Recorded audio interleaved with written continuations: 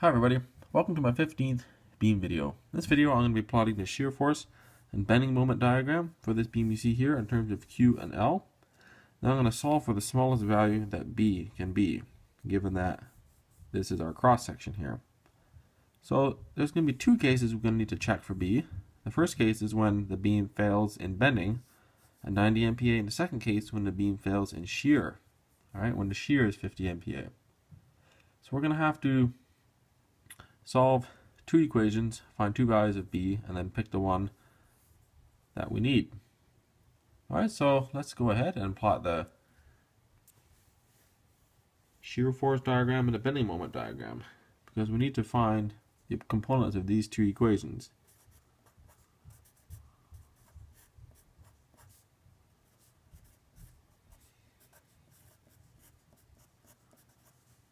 Alright, and we need to find M and V, so let's go ahead and do that first.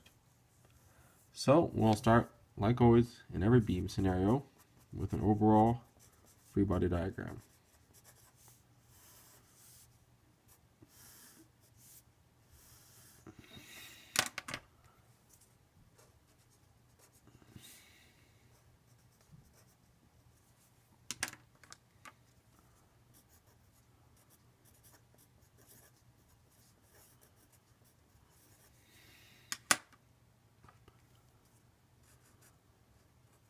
Alright, and the magnitude of this force is Q, alright, given in some sort of force per meter times the total number of meters.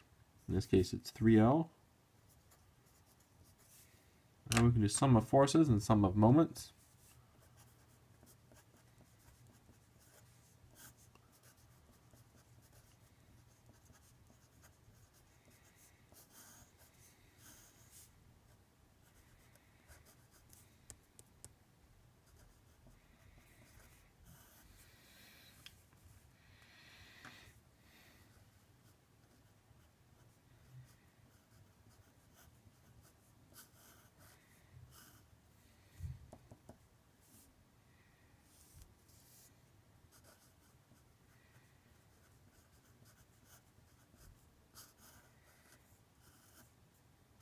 Alright, so there's our reactions. Now let's go ahead and find our internal forces, which we do by making a cut, thereby exposing them. Make a cut here where the conditions are the same, then after the support we make another cut where the conditions change. Call it 1 and 2. So free body diagram of 1.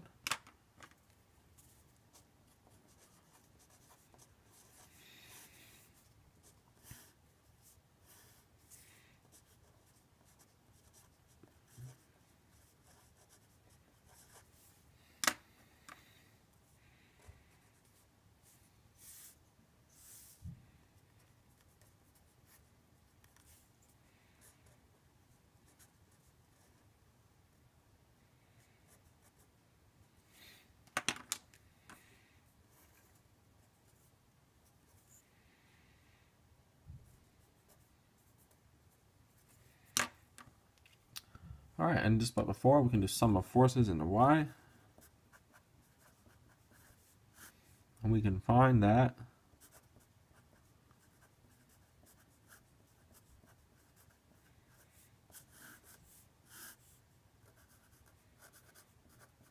and I take the sum of moments about the V1 here. So that makes it so I don't need to use V1. If I need to use V1, I would have to use this equation. There's a chance I make a mistake. But by taking about the cut, I never need to use V1. So it eliminates the possibility of making a mistake in that respect.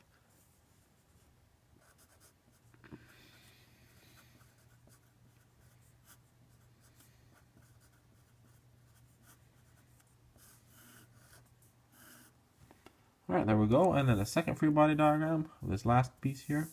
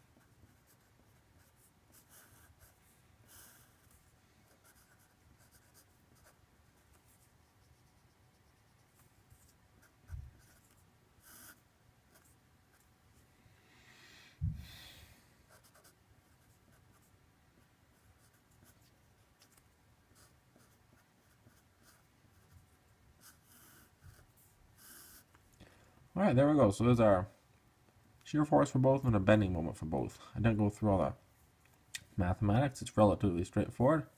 So even at this point in the course, you should be able to figure that out. Let's go ahead and plot these so we can more easily find the location of their maximum values. So I'll redraw the beam.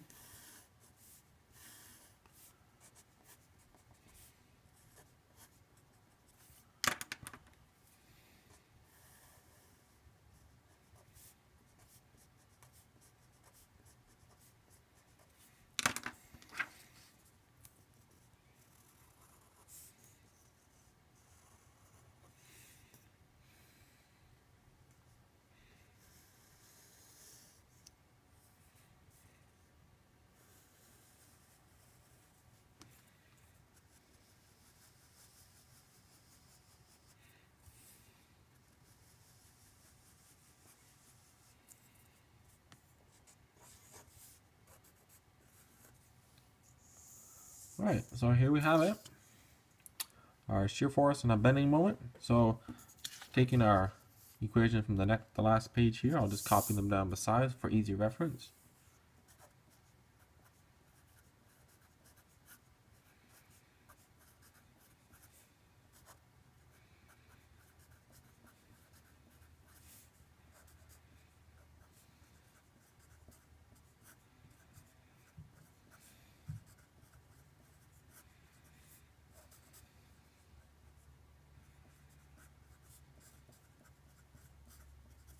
Alright, and then of course section 1 is here, and 2 is here. Alright, so going ahead and graphing these, V1 starts at, when x equals 0, we have 3QL by 4, and it goes down linearly to negative 5/4 QL.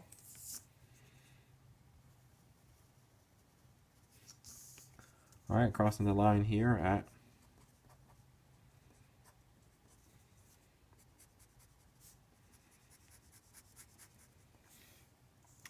a V2, we jump up to a QL, so it's higher than this. And when x equals L, or this distance here was L, it's 0.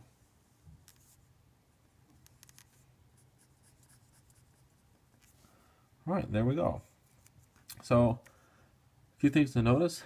The reaction at the support here brings us up 3QL by 4. That was the reaction. And then this force slowly pushes us down, and then we get reinforced by this reaction here, which is of magnitude 9/4QL. Alright, and that's exactly the distance. And of course, we're ending off with 0 shear force. So note that the 0 position here is important because V is a derivative of this. Wherever this is 0, we're going to have a maximum or a minimum at this point over here. And we can see that if we plot it.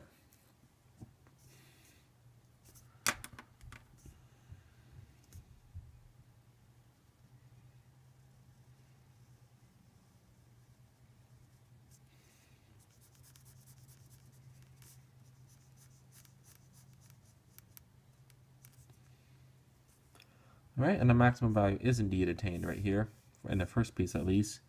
It turns out to be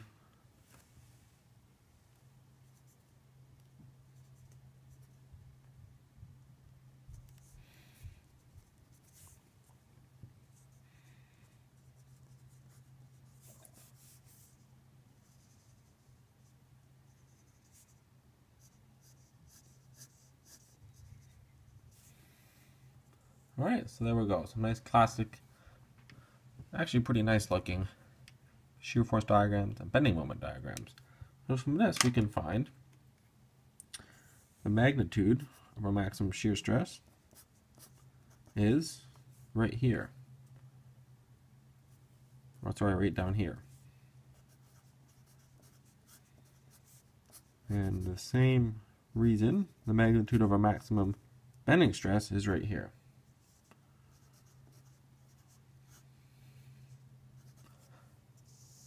Alright, so now let's go into calculating what they actually are using these equations.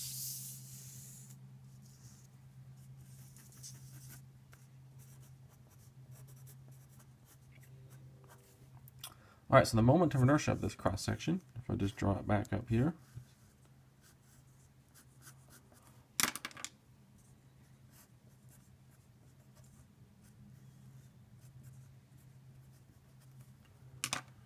moment of inertia is b, h, which is 2b, squared by 12. Alright?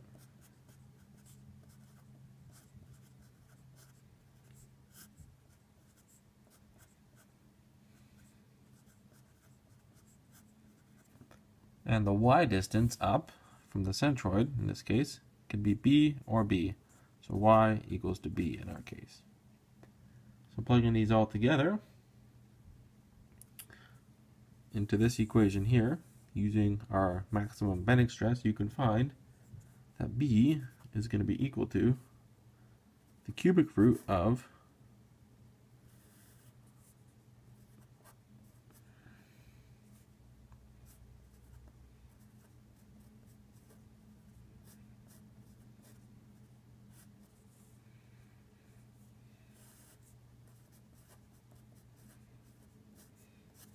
Alright, you can recognize the terms here. This is our maximum bending stress, this is our load, this is our length, and I've just rearranged it so to get some terms happening. Get things nicely in their place so we don't have to go through all the algebra. And we find that B, in this case, is 48.9 millimeters. Alright, and I'll call that B sigma because depending on what the other minimum value of B we get from the shear stress, that's going to be what determines it in the end of the day. So you know that shear stress, alright, and now what's Q in this case? Alright, because we already found I, we know B, we know V to be this. So what is Q? Well, Q is the first moment of area.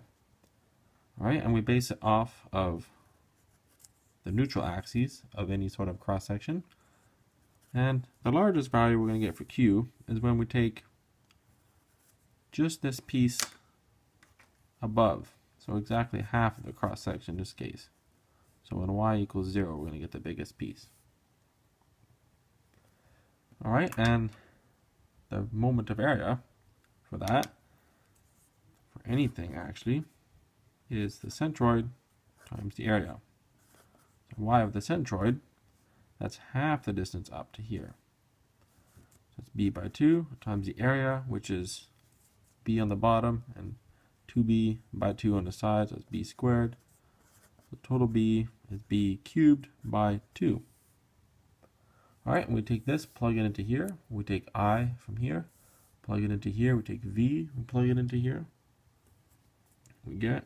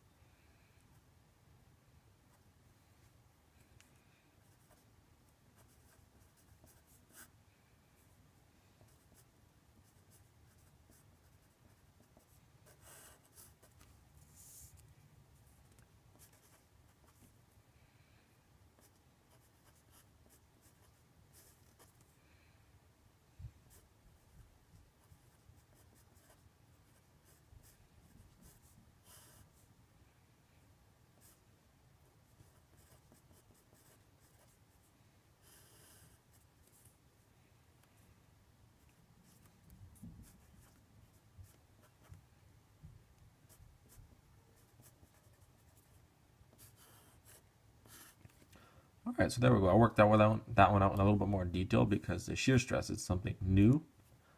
Alright. Now, which one of these do we choose? Alright, we're told to find the minimum value of B. So knee-jerk reaction, oh, that's the smallest value. That's the answer. Alright, I actually did that on one of my quizzes that asked this question, and I got the answer wrong because it turns out this one is the smallest B can be in this situation. because it will fail in shear at 11.4 millimeters. All right. So if it's going to fail at 48.9 in bending, by the time it gets to fail in shear, it's already been failed the longest time ago in bending. Or in other words, it will definitely fail at 11.4 millimeters if it had already failed at bending at 48.9. So this here is the minimum value of B for this design problem. So this here is the answer.